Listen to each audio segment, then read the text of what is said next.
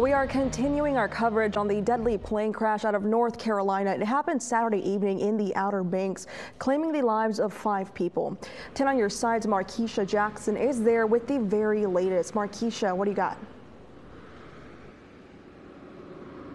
Yeah, Karina, we just finished a briefing with the NTSB lead investigator on this case, and he shared with us that this plane was on a multi-leg flight, most recently leaving from Dare County a short distance. That's when they were supposed to come here and land at the Wright Brothers National Memorial's first flight airport. Instead, the plane crashed in a nearby wooded area, killing the 5 passengers, one of which was a child.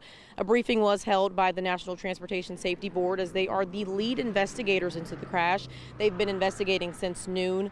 According to the NTSB, the plane caught fire post-crash. The Kill Devils Hills Fire Department, along with other local fire departments, responded to the scene and extinguished the fire. NTSB investigators say they still have a full investigation ahead with no cause determined for the crash as of yet.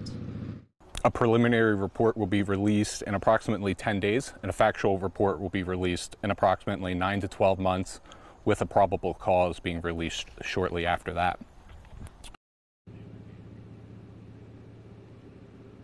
Again, the investigation remains ongoing. The identities of those 5 victims have not been released yet. The NTSB investigator says that will come from the medical examiner's office. I'll have much more tonight on Wavy News 10 and 11.